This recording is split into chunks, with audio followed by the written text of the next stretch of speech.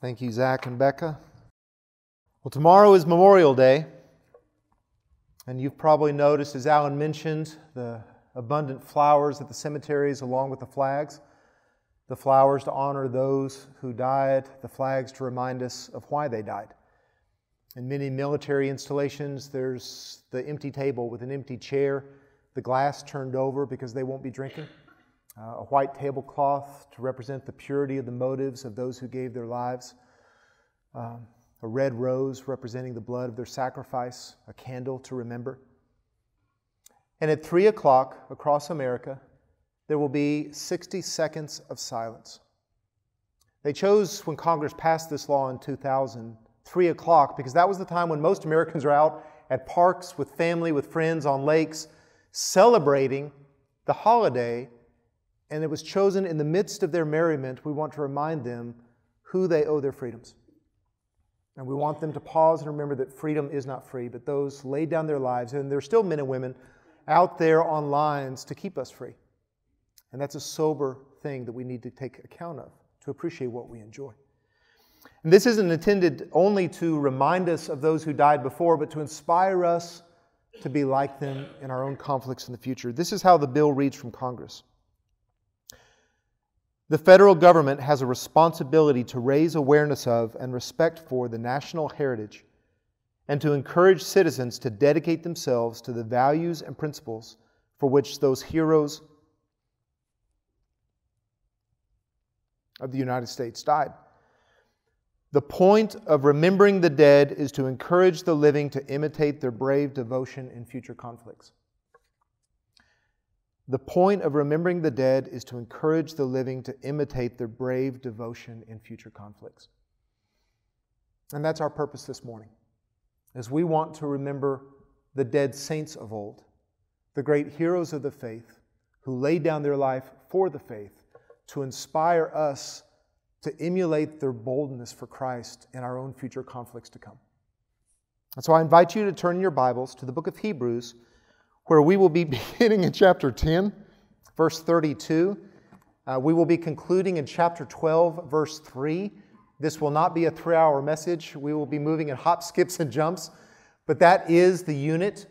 Because in this sermon, because that's what the book of Hebrews is it's not a letter per se. It is a written sermon written about 30 years after the death of Christ to encourage Jewish believers outside of Rome to remain faithful to the faith despite the persecution that they were undergoing. And his basic point is, Jesus is better, don't go back. Jesus is better than the angels. Jesus is better than Moses. Jesus is better than the Levitical priesthood. The sacrifice of Jesus is better than the Old Testament sacrifices because the new covenant of Jesus is better than the old covenant. Don't go back, don't fall away. If you remember when the crowds were in John 6 listening to Jesus and then he was talking about some hard teachings and they fell away, they drifted. And Jesus looked at Peter and said, "Are you going to fall away also?" He said, "Where would I go? You have the words of eternal life." And he followed until the end. And when we come to verse 32 through 12, actually about verse 13, there's two main themes in this. Endure and have faith. Because it's our faith that inspires us to be faithful, and faithful even in the midst of persecution, so that we endure to the end and receive our reward.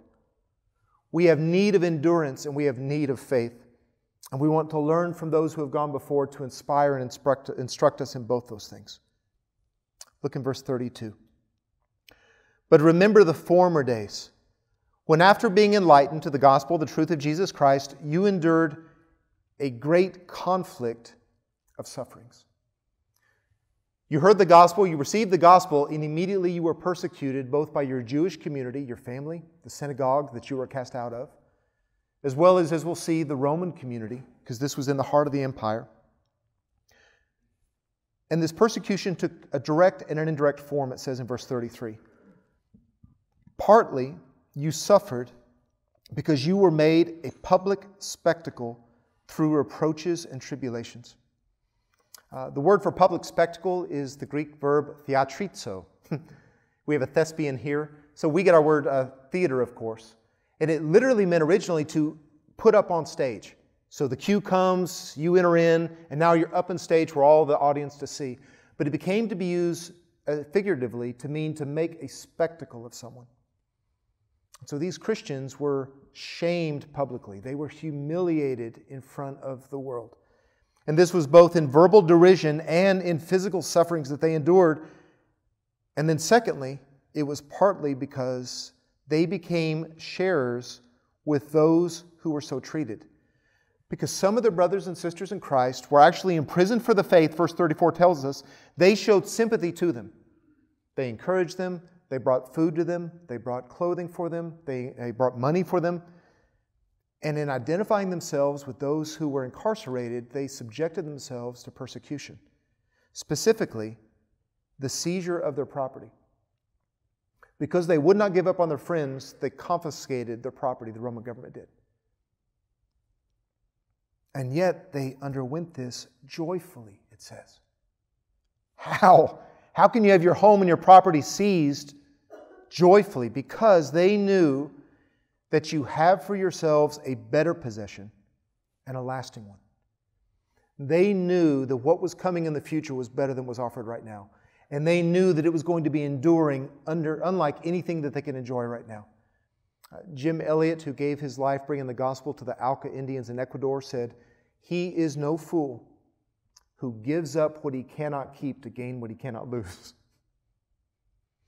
And they rejoiced to do this, but they weren't going to give up on their Lord, and they weren't going to give up on their friends, and they weren't going to give up on their faith, even if that meant public derision, even if that meant physical suffering, even if that meant confiscation of property, because that has always been the Christian's lot.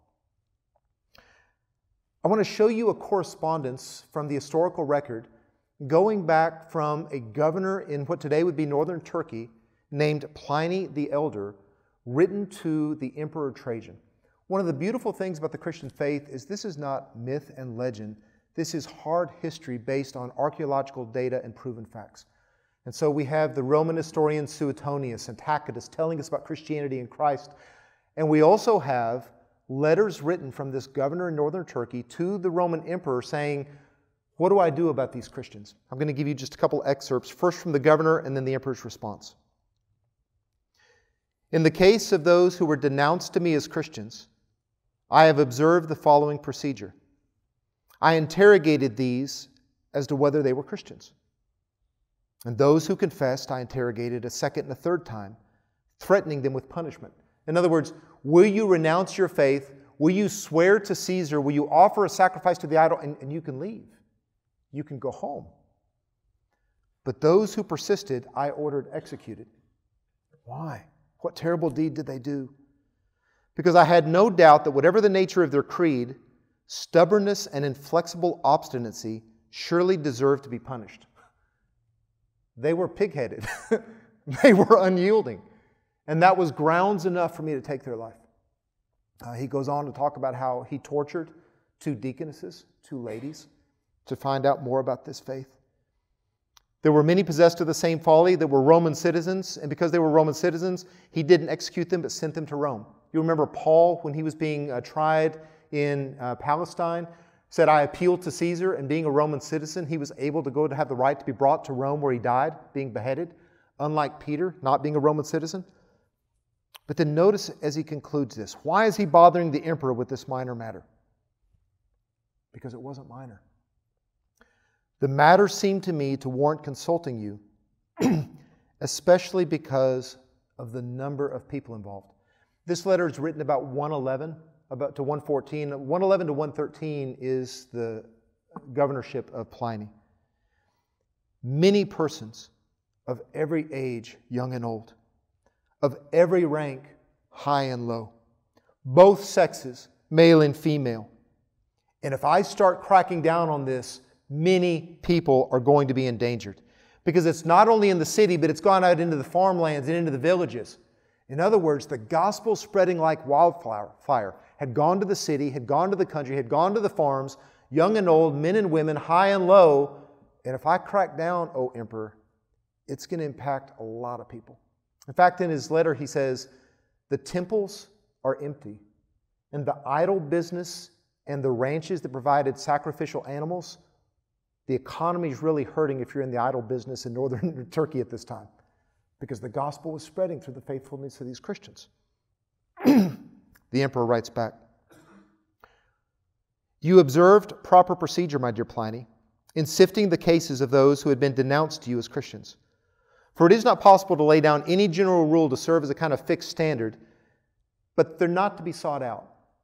So don't beat on doors, don't seek them out. But if they are denounced and proved guilty, they should be punished, but with this reservation. Whoever denies that he is a Christian and really proves it, that is, by worshiping our gods, even though he was under suspicion in the past, shall obtain pardon through repentance." Because the Christians had a reputation that they would not deny Christ. They would not curse Christ. They would not say Caesar is Lord, because they knew that Jesus was Lord.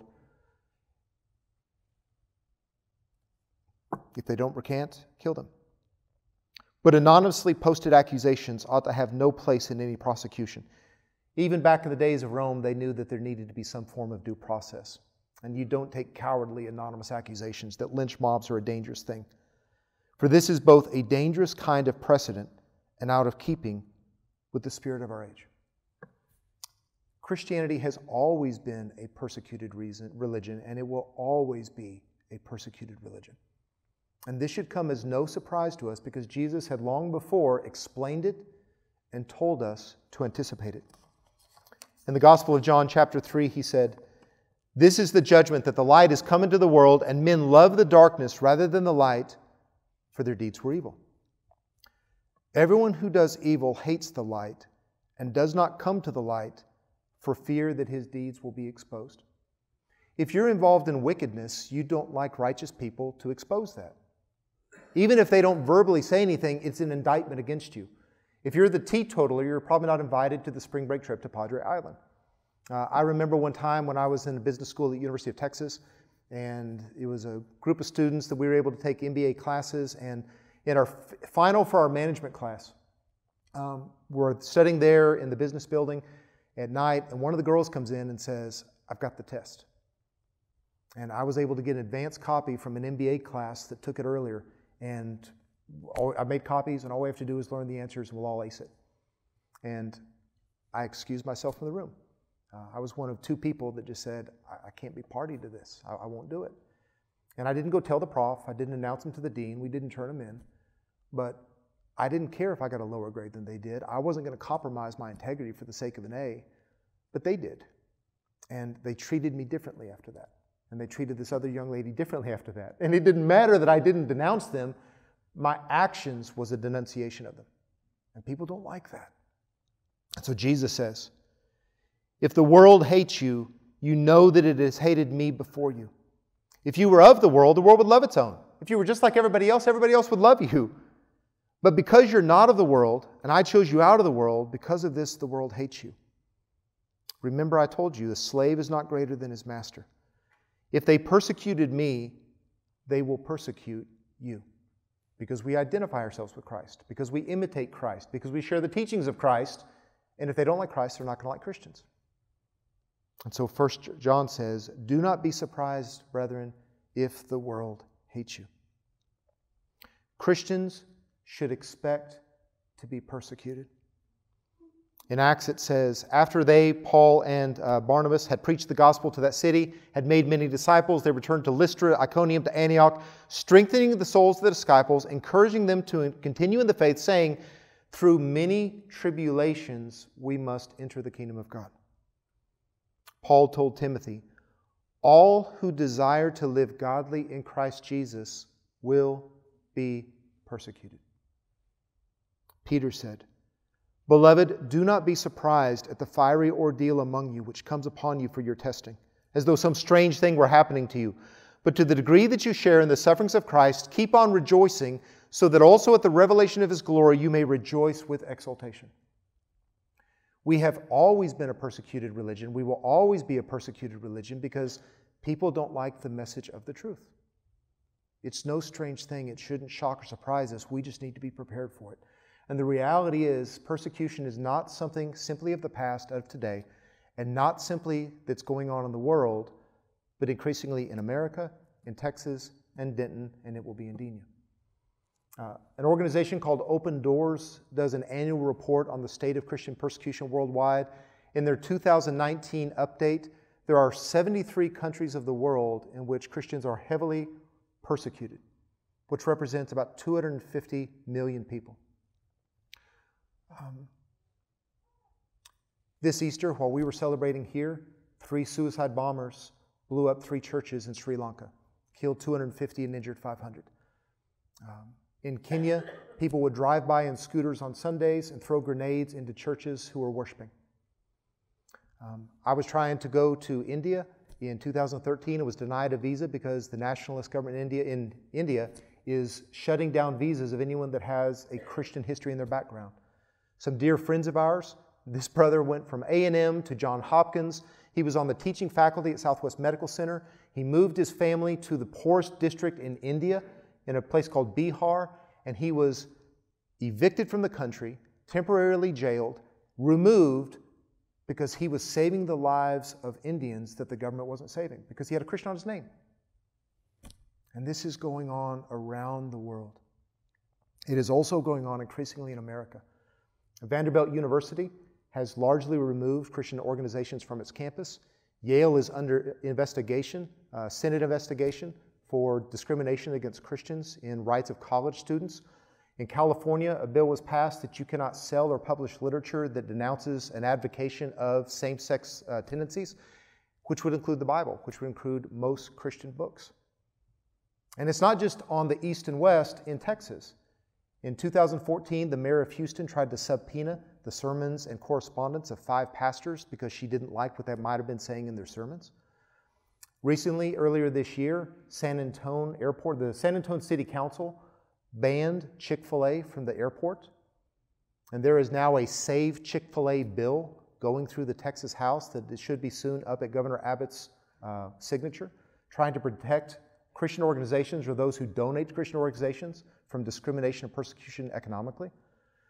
Here in Denton, we know people this semester who were openly ridiculed at local universities. It's not foreign to the world. It's not foreign to the past century. It's coming to America, and it's coming to Texas. It's coming to Denton. It's coming for all of us, and Jesus said it would. We shouldn't be shocked. We shouldn't be surprised. We do need to be prepared, which is why, as we move into the following verses, this isn't just of interest to those poor, persecuted Christians of the past. We need this in preparation to walk faithfully with endurance today. So how did they do it? Look at Paul's words beginning in verse 35 of 10. Therefore, because of all this persecution, do not throw away your confidence, which has a great reward. You have need of endurance. The word for endurance has the idea of standing firm on a battlefield, of the bullets are flying but the feet aren't, because you're going to hold fast and you're going to man your post and you're going to stay even though it's costly. So that when you have done the will of God, you will receive what has been promised. Endurance produces obedience that results in a reward someday. Like Habakkuk said, for yet in a very little while he who is coming will come and will not delay. But my righteous ones shall live by faith. But the one who shrinks back, my soul has no pleasure in them. But we, says the author of Hebrews, we're not like those who shrink back, but rather we are those who have faith to the preserving of the soul. And this is the context, this is the setup for one of the most famous chapters of the Bible, chapter 11 of Hebrews, which is sometimes called the Hall of Faith. This is a long recounting of the heroes and heroines of the faith to inspire us to present faithfulness today. We're going to skim over it for the sake of time, but in verses 1 and 2 and then in 6, he describes faith and then talks about its indispensability to the Christian life. Faith is the assurance of things hoped for, the conviction of things not seen, for by it the men of old gained approval. And without faith, it's impossible to please God. For he who comes to God must believe that He is, and that He is a rewarder of those who seek Him. Now, he's not talking about a blind faith that doesn't look at the evidence or hides its head from the evidence. Bright minds, educated, well-read individuals have investigated things thoroughly, and we believe this. But it's about remaining faithful to what we know is true, even when circumstances and emotions and temptations try to distract us from that. Here's how C.S. Lewis describes it in Mere Christianity.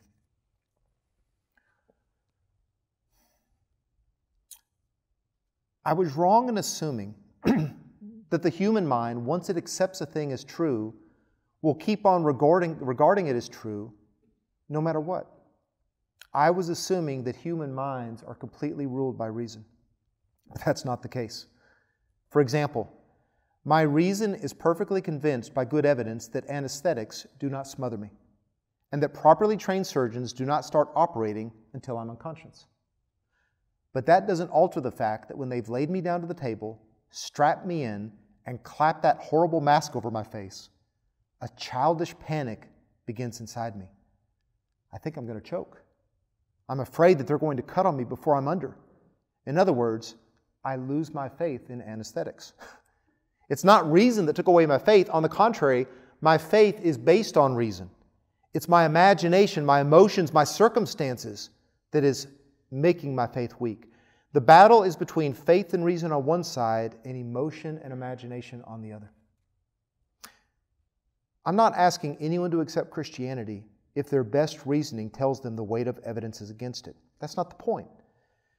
But supposing a person is convinced that the preponderance of evidence says Christianity is true, I can tell you what's going to happen to him in a few days, weeks, months, or year. There will come a moment when there will be bad news, or he's in trouble, or surrounded by a lot of people who don't believe what he believes. And all at once his emotions will rise up and carry out a sort of blitz attack on his belief. Or there will come a moment when a man or woman wants to tell a lie, wants to do something wrong, sees a chance of making a little bit of money in a way that maybe isn't perfectly fair, and then in that moment of temptation, it will be very convenient if Christianity were not true. Haven't we found that? And once again, wishes and desires and temptations rush on like a blitz.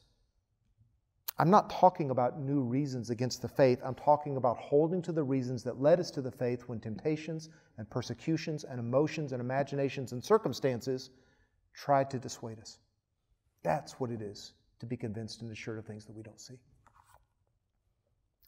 And now he's just going to walk us through the hall of fame of the Old Testament saints, beginning with those that lived before the flood, like Abel, who offered a better sacrifice than his brother Cain, like Enoch, who walked with God in righteousness and therefore was caught up into heaven, like Noah, who built an ark when everybody thought it would have been absurd to have done so.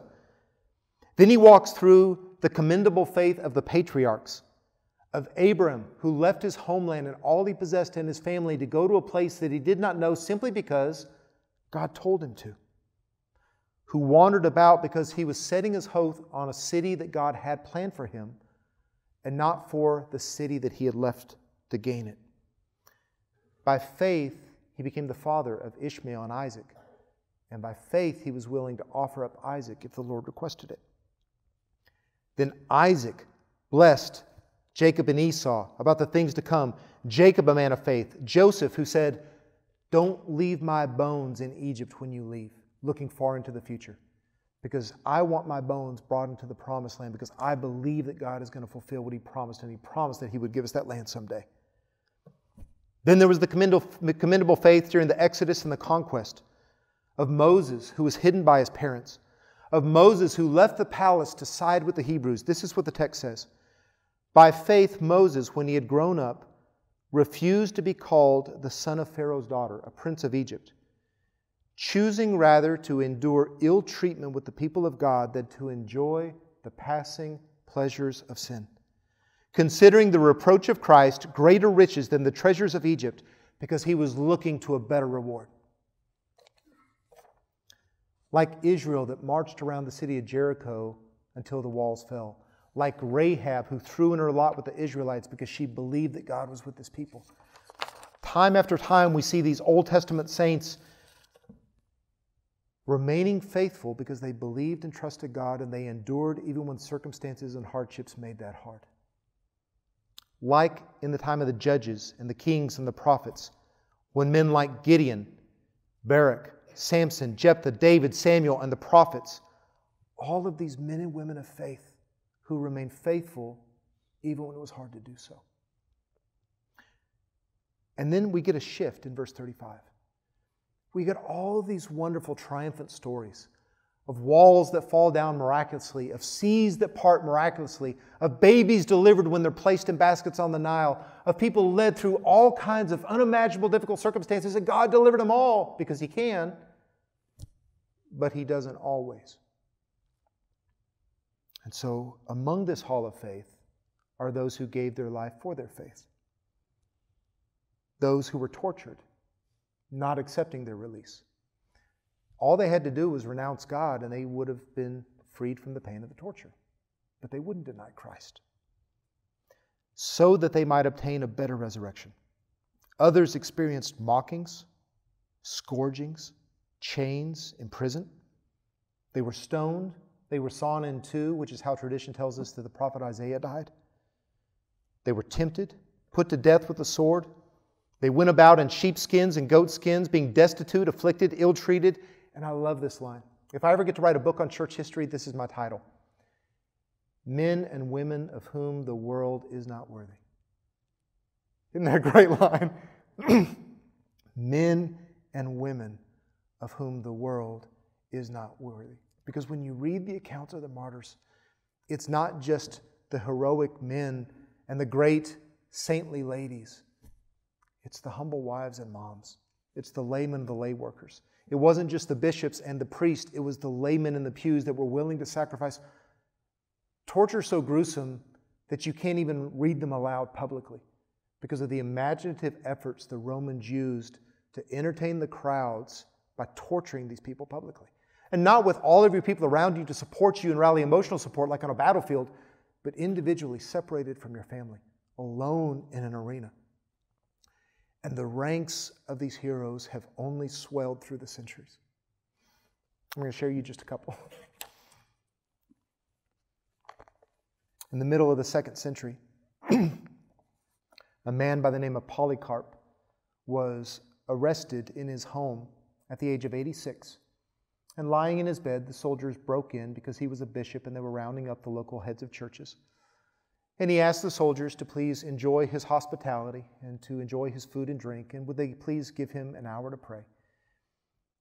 And they eventually led him into the arena where the crowds were shouting out for his death. Now, when I think of 86, I think of Mel at 93, but 86 was especially old in the 2nd century. And we get this moving testimony of he bumps his his shin coming down off the carriage that they transported him. But he comes in. They brought him forward, and there was a great uproar when they heard that Polycarp was there. When he was brought in, the proconsul asked if he was Polycarp. And when he confessed that he was, he tried to persuade him to recant, saying, "Have respect for your age.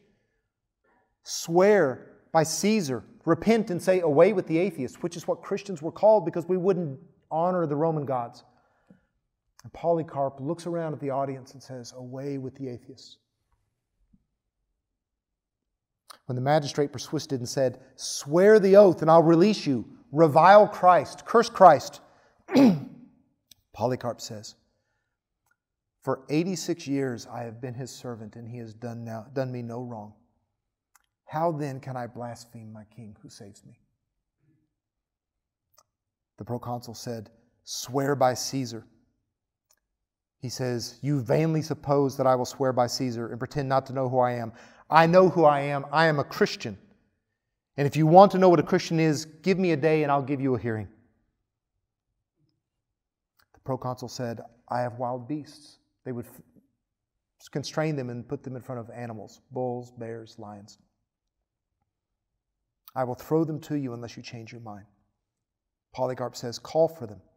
For the repentance from better to worse is a change impossible, but a noble thing to change from that which is evil to righteousness." So I turn from bad to good when I converted. I'm not going to reverse that process. He says, "If you despise the wild beasts, I'll burn you alive." Polycarp said, You threaten me with a fire that burns only briefly and then is extinguished. But you are ignorant of the fire of the coming judgment and eternal punishment, which is resolved for the ungodly. But why do you delay? Do what you wish." And they set him afire, and then they stabbed him to death. And the accounts are legion of Stephen, who was stoned to death, praying for his killers to be forgiven. Of Paul, who suffered so greatly because he would not give up on the gospel. Where would we be if Paul had just simply done the simple thing and gone back home and been a great rabbi? And then later was beheaded. Of Peter, who was crucified upside down because he didn't consider himself worthy to die in the same manner as his Lord.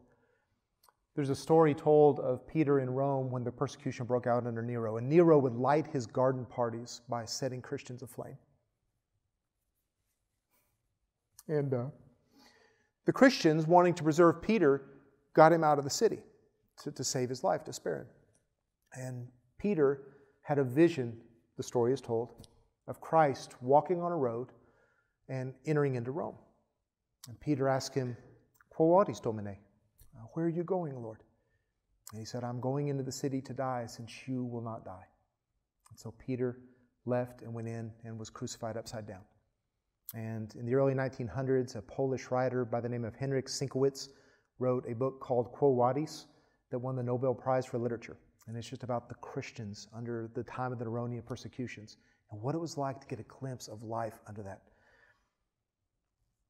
All the way through our own heroes of Luther, who, when he was brought before the Holy Roman Emperor and all the cardinals and all the theologians and said, "Luther, are these your books that they had laid on your table?" And he said, "Those are mine, and I've written more."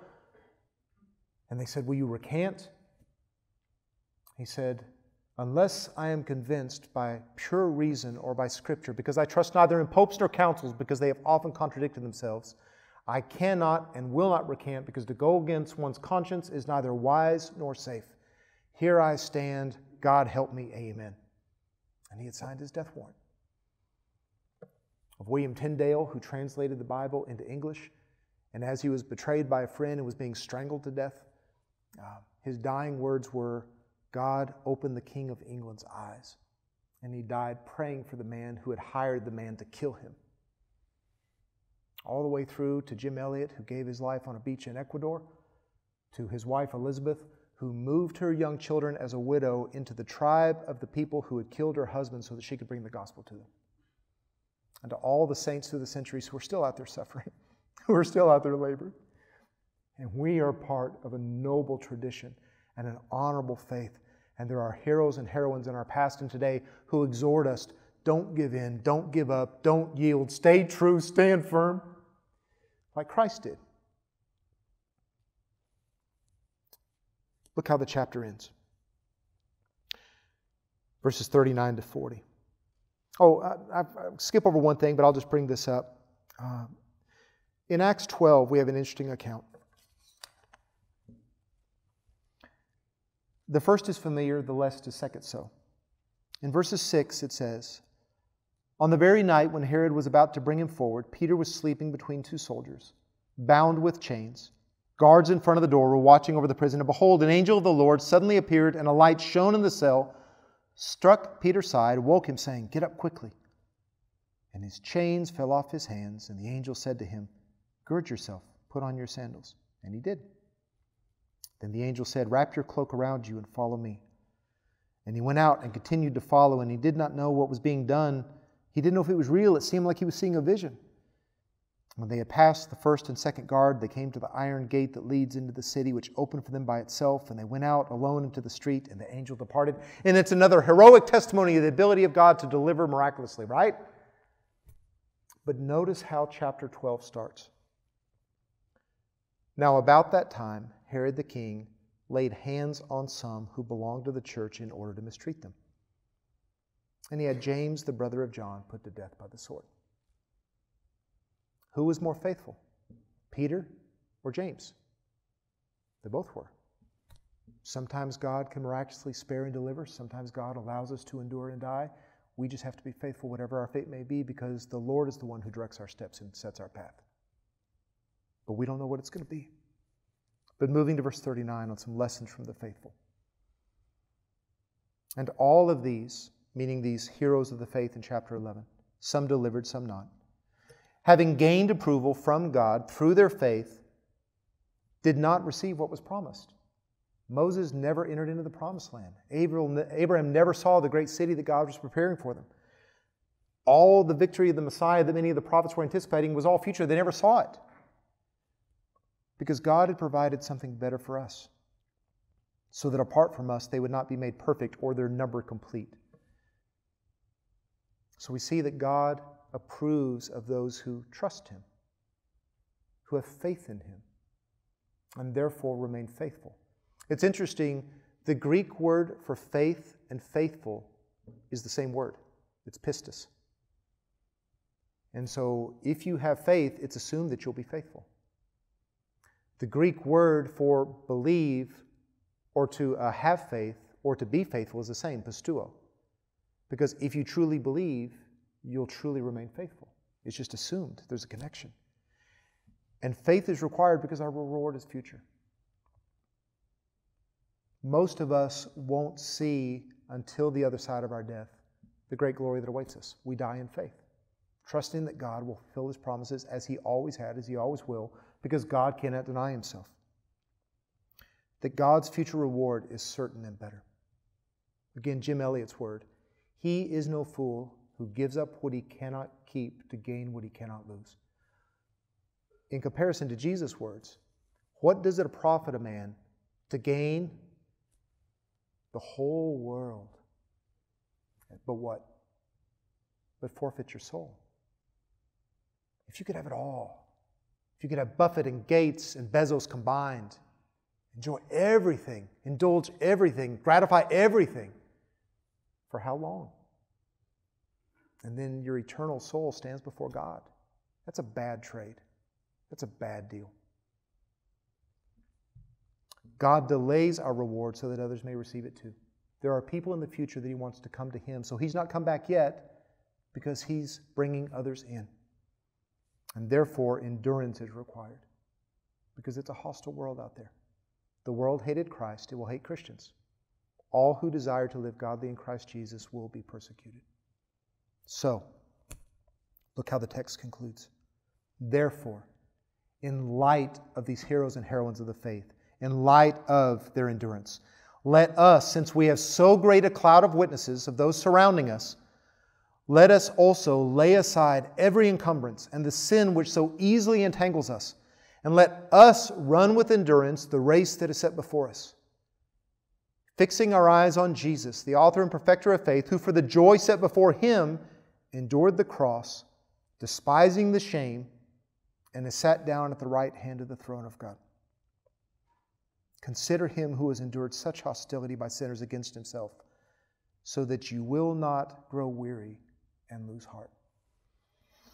We want to draw from these verses 5 lessons on how to run the race of faith with endurance, of how to remain faithful. First, to consider the cloud of witnesses who surround us. When you're in the British Army and you join the regiment, the regimental banners remind you of the centuries of history, of the legacy that you are now a part of, and that you honor that with your own deeds of bravery. If you go to a military academy and there's all these memorials of the heroes of the faith, or the heroes of the country, so that you too will be heroic when your time comes to defend your country. We have a great cloud of witnesses urging us on with their example.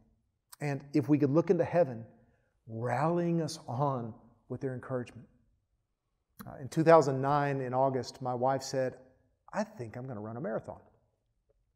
Now, my wife has been a runner for as long as I've known her, typically 3 miles. And she just got it into her head, "I think I'm going to run, come December, the White Rock Marathon, 26.2 miles.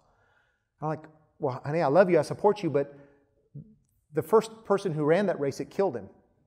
And so I don't know why anybody would want to do. The first guy that did it, it killed him. But she did this. So she began training and she began working and she began workout buddies and all the long runs. And then the day came for her to run the race with the race partners. Never run that far before. And my wife does not have a large stride. But along the way, there's all of these people encouraging and exhorting them on. Tables of water, tables of the gel. And then my daughter, I forget what age at the time, 2009, you would have been 9, 8, in a cheerleading outfit with pom-poms. And every time she thought Mommy was coming, she'd be there pom-pomming. And a lot of times she missed Mommy, but encouraged a lot of her other runners on the ricochet. And then as you get into that last stretch, all the other people have finished. It's not like, well, finish the race. I'm going to beat the crowd to Chewy's. They linger at the finish line to encourage the others. You can do it. You can make it. It's worth it. You're not far now. Keep pushing on. Keep running. And the cloud of witnesses enables them to do what they would have lacked the ability to do on their own. And we too have a great cloud of witnesses, past and present, and we need to contribute to that with our own example. Secondly, the text tells us to lay aside every encumbrance and entangling sin. If you're going to run a long race with endurance, you got to run light. You don't get to keep all of your sins and keep your faith. You don't get to indulge all of your appetites and get to live the life that God intends for us. We are intended to be holy. We're intended to be obedient. We're intended to live life as God instructs us. Last year, my brother and sister-in-law, Dave and Jen, celebrated their 25th anniversary. And to celebrate, they did a 10-day hike up Mont Blanc in Switzerland. So Jen, my sister-in-law, is a triathlete. Dave is a really good athlete. They're both high-fit people. But after one day in the Swiss Alps, there's no amount of walking in Denton that could prepare you for ascending the Swiss Alps. And by the first time they got up there, they were beat. And when they go into the little shed that was going to house them that night, one of the person says, "You're never going to make it." Because he says, "You brought your house." They had overpacked. And they thought, well, I'm going to bring my Bible, I'm going to bring a book, I'm going to bring a journal, I'm going to bring a this, I'm going to bring my hibachi grill, I'm going to bring what. So Dave had this pack, and the first person after the first day said, "You're never going to make it." And so they packed up everything that they could discard, and someone brought it down to meet them at their hotel room 9 days later because, brother, you're not going to make 9 days in the Alps packing a house. You got to travel light. And likewise in the Christian life. We are intended to remove the things that hinder us in our faith, that obstruct us from our obedience, that entangle us so that we get distracted, so that we can run with endurance. Thirdly, we fix our eyes on Jesus, who died for us and is waiting for us. If you're a sprinter, where do they tell you to focus your eyes as you run? Straight down the lane, right? Just straight ahead. If you're swimming, you just look straight ahead.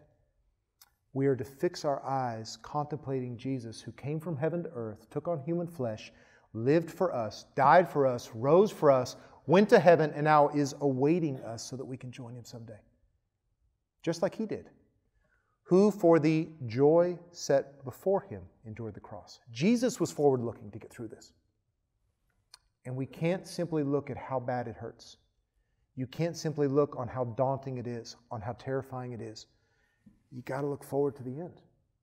You got to look forward to what lies on the other side of it. There was a movie that Ron Howard directed called Cinderella Man with Russell Crowe, and it was about James J. Braddock, the Depression-era boxer who was a good fighter, and then he got out of fighting, and then somehow got back into fighting, and he ends up beating Max Baer to become the heavyweight champion of the world. And there's a scene in this movie where on his way up to the championship fight, this larger, bigger, younger, more experienced opponent utterly clocks him. And he just drops. And he hits the canvas, and the other fighter assumes he's got the knockout blow. And in Braddock's mind, we start getting flashbacks to his kids hungry, of the apartment when there was no heat, of his wife distressed because they couldn't pay the utility bill. And he gets up, spits out the blood, puts in the mouthpiece, smiles, and goes back in to fight the opponent. And later on, when they were talking about, how'd you do it? How do you keep pushing through? He said, "I know what I'm fighting for this time." He said, "What's that?" He said, "Milk." I'm not fighting for fun. I'm not fighting for fame. I'm fighting to feed my kids because I knew what it was like when I couldn't feed my kids. And that image of what he was fighting for kept him going. He knew that he had to push on. So he did. We have to be forward-looking. We have to fix our eyes on Christ if we're going to make this race. Fourthly, we don't run the race alone, but as a church. All of these imperatives, all of these commands, all of these verbs are plural. Y'all run, y'all endure, y'all fix. We're not going to make it alone. Do you know what a wolf calls a lone lamb? Mutton. You don't make it alone. We do it as a family. So that when someone is flagging, we go encourage them. When someone is falling behind, we go bring them ahead. When someone is strayed, we go after them because we've got to do this thing as a family. We've got to encourage one another. We've got to help one another. Because that's what a church is intended to be. And if people are struggling, we don't look down at them as though we're any better. We'll be struggling someday too. If someone's falling behind, we don't get impatient. One day I'll be the one falling behind. But we do it as a family. We do it as a church. We do it as a community. And we look out for one another. There's an important book that came out a couple of years ago called The Benedict Option, written by a man named Rod Dreher. And Rod Dreher says, we have lost the culture war, if we ever won it. Christianity is no longer the predominant religion in America. And especially on the other side of the Supreme Court Obergefell decision, we're going to find ourselves increasingly in the minority and increasingly persecuted. And they got rid of prayers, they got rid of 10 Commandments. Now there's movements to remove "In God We Trust" from the coins, to not make people say "Under God" in the pledge, to remove crosses from national monuments. We are going to be culturally in the minority. We don't see it so much in Texas, but it is very much a part of the culture in other parts of the world, and it's coming here. And so he says, what we have to do is come together as a community. We're going to have to help one another. We're going to have to educate our kids. We're going to have to support. If a baker and a florist and a pharmacist can't get a job doing certain things because they're going to sue them for it, we have to support them with our business if they can no longer do weddings. If they can no longer sell an abortion pill as a pharmacist, then we have to help them out in another way of income. But we need to form these communities of faith, helping each other in our marriages, in our walks, in our parenting, in our jobs, in our livelihoods, in our faith, because we're only going to survive this thing as a community. And this isn't about circle the wagons and let the world do whatever it wants. This is for the sake of helping the world, of re-evangelizing the world. Because that's what happened when St. Benedict formed the first monasteries in Europe. Christianity became the predominant religion of the Roman Empire. And then the Roman Empire fell. And then civilization fell. And civilization was preserved in the monasteries. And not simply reading and writing and learning and the classical manuscripts, but also animal husbandry, agriculture, science. And pretty soon the Germanic tribes that didn't care one whit about Christianity, but noticed our animals are dying and yours are living. Our crops are failing and yours are thriving. How is it that you were able to predict this storm? How is it that you were able to cure this disease? And so the Christians said, let us show you. We're happy to help. And then Europe got re-evangelized, re-Christianized. And that's what we're going to need to do again. How come you and your wife seem to love each other after 25 years? Well, it's hard. I'm a sinner, she's a sinner. But we love Jesus, and Jesus enables us and teaches us. How come your kids aren't rambunctious and rebellious? Well, they often are. You just caught them on a good day. But God tells us how to raise our kids, and if we do it God's way, it's the right way. And so, how come? Happy to help, happy to show you. I'm still learning, but at least I got a guide. And that's the role that we're intended to play. But the day of individualistic, isolated Christians needs to be over. It was never acceptable to God. We were always intended to be a family, always intended to be a community. Just as Americans, we love number one. We like individualism. That was never intended to be an option. And increasingly, it won't be an option if we're going to run our race together with endurance. Finally, don't grow weary or lose heart, but endure. Endure. You know, when we think about persecution, you often think of two categories. There's the miraculous deliverance, and then there's the martyrdom. But for most Christians in most days and most circumstances, you just got to endure. You got to keep showing up. You got to keep standing firm. You got to be unyielding. I'm going to be loving but truthful. I'm never going to be harsh or hateful. I'll always be respectful, but I'll tell you what God's Word says because I love you too much not to. You can choose to do with that what you will or won't. That's between you and God. For my part, I have to obey Him, and I have to encourage you to obey Him, and I can't be silenced on that point. Endure. Stand fast. Remain true. You know, we admire endurance in so many different categories. The book Unbroken, or maybe you saw the movie, that dude wouldn't give up. What was the great thing about Rocky? He just wouldn't stay down. You remember Mickey? Get up, you son of a gun, because Mickey loves you. And he always would. You never could keep Rocky down. No one got knocked down more, got up more. Especially in Texas. You know, we, on our trucks, come and take it. You can have my Bible when you pry it from my cold, dead fingers.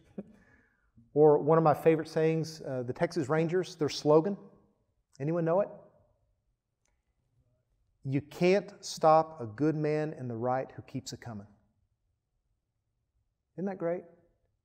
Now, you may slay a bunch of us here and there, but you can't stop a good person in the right if they keep it coming. And we're going to keep it coming. You can't make me hate you. You can't make me be hateful towards you. But I'm going to keep it coming. Unless God puts me in the ground and I come home. And that's okay too.